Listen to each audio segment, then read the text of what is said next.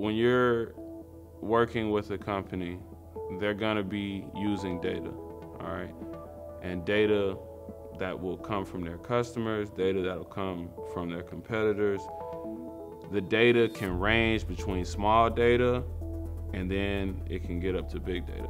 Big data is ultimately gonna be the overarching facts that are behind where the company is trying to go.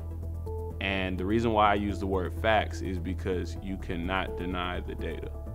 You can have a different approach in how you feel a team should be working towards a goal. You can have a different idea of where the company should go, but all of these decisions are going to be driven and should be driven by the facts. And the only way you're gonna have an accurate look at the facts is to see what results were produced from the way that we've been going.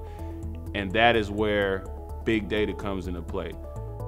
You can take, as a company, every data point about your customer and basically aggregate it or combine it together to then tell another story.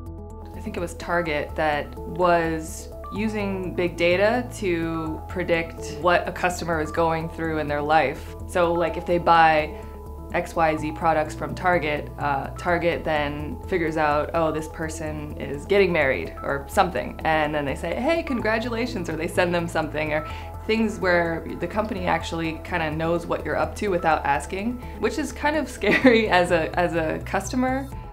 Or for example, those are all data points in your smartwatch. How many steps did you take today? How many flights of stairs? All of that is kind of building out you as a person, your data points, and then you think about everyone who has a smartwatch and everyone's smartwatch data all being aggregated to say something about that population. An example is if I'm a greeting card company, I'm selling greeting cards and I've had 50 customers, is that enough to give me a trend? How many days do I have to collect samples for? Do I need to see what the foot traffic is for the other stores and start enlarging my data so I can get some comparison about what it is? I had 50 customers, but the store next door that sells dog food had 1,000.